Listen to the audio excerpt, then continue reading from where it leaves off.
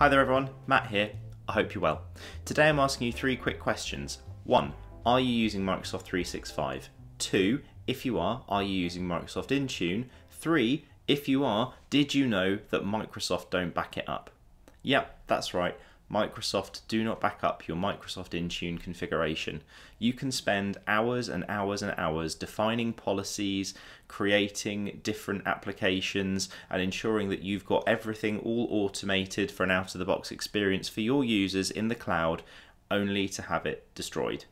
In this video, I'm going to quickly show you how you can protect at a very basic level your Intune environment for free, how you can back it up using a simple PowerShell script to some local storage or some Azure Cloud storage or something like that, just to give you a very basic level of protection. And like I said, it's free. It's going to cost you absolutely nothing apart from maybe 10 or 15 minutes of effort to get this going on. So what I'm going to do is move over to my office and show you how we do that now.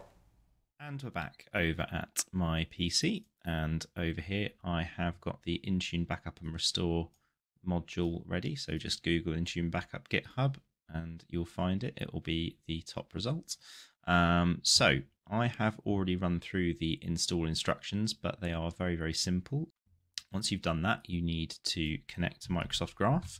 If this is your first time doing this, then you will need to grant permission to the application. So once we've connected to Graph, we need to import the module Intune Backup and Restore.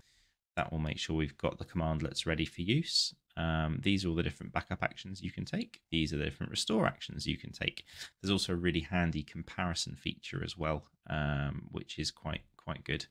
So you need to make sure that you've got a valid path. In this case, I'm going to be using some local storage, ctemp Intune backup. Now that we've started that, you can see that this directory is starting to fill up. And what is happening in the background is, along with this folder structure, a number of JSON files are also being created to effectively lay out the configuration that I've got in my tenant. So if I was to go into the device compliance policies and then open up the iOS BYOD default policy that I've got here, we can see that I've got some settings to find in here. So for example, passcode minimum length is 4.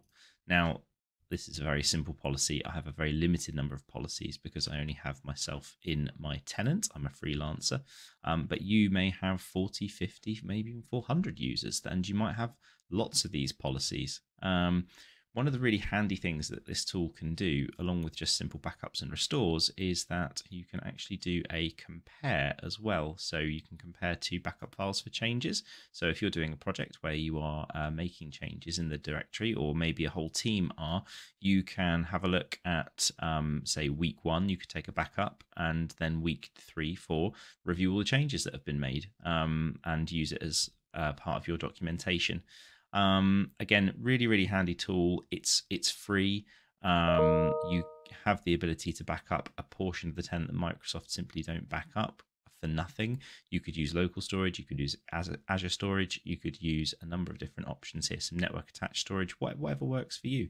You could run this as a scheduled task on a regular basis. You could automate this. There's a whole different bunch of functions that you could add and layer up on top of this to make it a fully featured tool for you. But all I'm doing is showing you the functionality exists, and if you want to get a simple, quick and easy backup done to give you a fallback position, you can get this done in about 10 to 15 minutes by yourself for free to some local storage for a little bit of added peace of mind.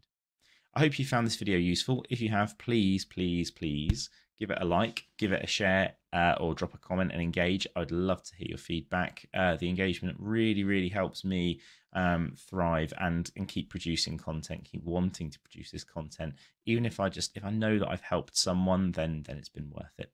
I hope you have a great rest of your week. Thank you very much for watching, and until the next video, I'll see you again soon. Thanks.